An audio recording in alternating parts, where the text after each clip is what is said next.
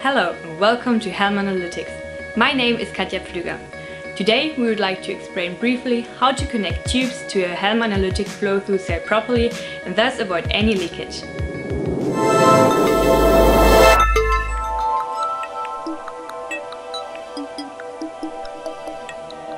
Here we use a flow-through cell with an aluminium frame, 100 mm path length and 50 mm center height. This booklet contains lots of helpful information. Please note that the flow-through cell should be cleaned before each use.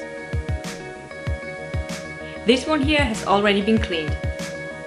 Before screwing in the tube, please check that there are no substances left on the top of the cell from past measurements. In order to ensure a tight connection, these surfaces must be cleaned and dust-free. As you can see, these grippers are of different sizes in order to make the screwing and unscrewing easier. First, screw in the tube with a smaller gripper in the front corner. This is a flow-in connection piece. Afterwards, screw in the bigger gripper in the back corner. Please ensure that the grippers are screwed in straight and are tightened firmly by hand. Now the cell can be filled and inserted into a spectrophotometer for measuring. If the tubes do not seal tightly, it is usually due to the following three reasons.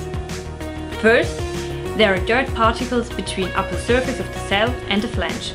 Clean cell and tube according to the handling instructions, or blow air through the cell's bud. Second, the grippers are not tightened firmly enough or have become loose. Tighten the grippers by hand as firmly as possible, but do not use any force. Please also do not use any tools. The drill holes on the upper surface of the cell body or flange show cracks or are damaged.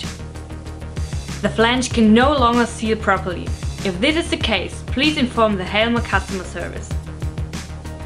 Only use original Hellma Analytics connections for your flow-through cell, otherwise it will not seal tightly. Thanks for watching our online tutorial. We hope it was helpful to you. To stay up to date, just follow us on YouTube or LinkedIn. If you have any questions or ideas for future tutorials, please feel free to contact us. So, thanks for watching again and have a nice day. Bye!